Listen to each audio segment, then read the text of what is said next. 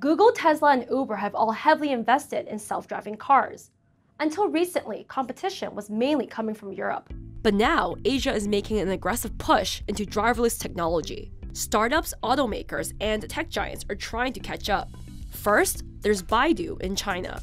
The Chinese internet search engine just joined the race 2 years ago and plans to roll autonomous cars out by the end of 2018. Baidu first joined forces with BMW, but that partnership has ended. The Chinese tech giant recently announced it had open-sourced some of its hardware and software, basically sharing its code with car makers who could help Baidu improve route planning, vehicle control, and operating systems for self-driving cars. Baidu, whose market value has trailed rivals Tencent and Alibaba of late, is hoping autonomous cars will help reverse its fortunes. And then there's Singapore.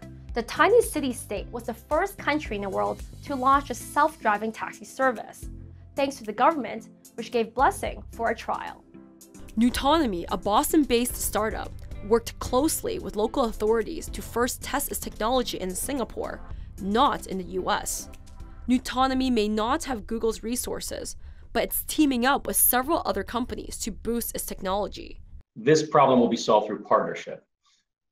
This is not just a software problem, it's integration of complex software with a car and then putting it in a network that can reach a customer. It's a huge problem, so not even the Googles, the Ubers of the world are going to be able to tackle this on themselves. Grab, the Southeast Asian version of Uber, is among nuTonomy's major partners.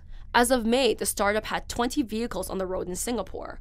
It plans to have more than 30 by the end of the year, and has also started testing vehicles in Boston. In Korea, there's Samsung. The world's biggest smartphone maker is now hopping into cars. The tech giant closed its $8 billion acquisition of US automotive manufacturer Harman in March.